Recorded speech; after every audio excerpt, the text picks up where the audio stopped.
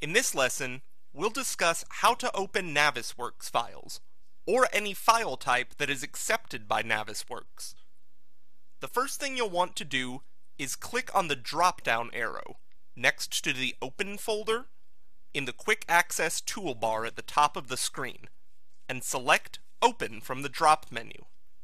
A new window will open, and you can go to where you have your file saved and open it directly from there. You can also accomplish the same thing by clicking the N button in the upper left-hand corner of the screen, scrolling over Open, and then selecting Open Existing File when it appears. This will take you to the same window, and you can navigate until you find where you have your file saved.